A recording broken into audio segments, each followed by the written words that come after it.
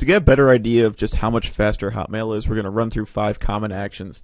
Opening a new message, browsing to the next message, clicking back into the inbox, moving a few messages, and then opening the compose page. Our connection is both speed and latency capped, and Internet Explorer's cache has been cleared. So let's see what that looks like side by side. Last year's version of Hotmail is on the left, and this year's is on the right. As we begin, notice the click effect on the cursor.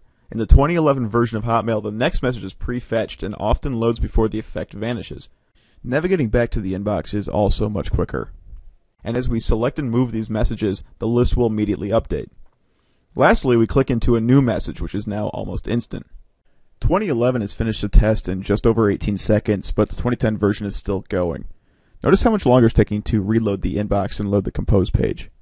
There are a variety of factors that can influence the level of improvement, but this test should give you a good idea of what an average user might see.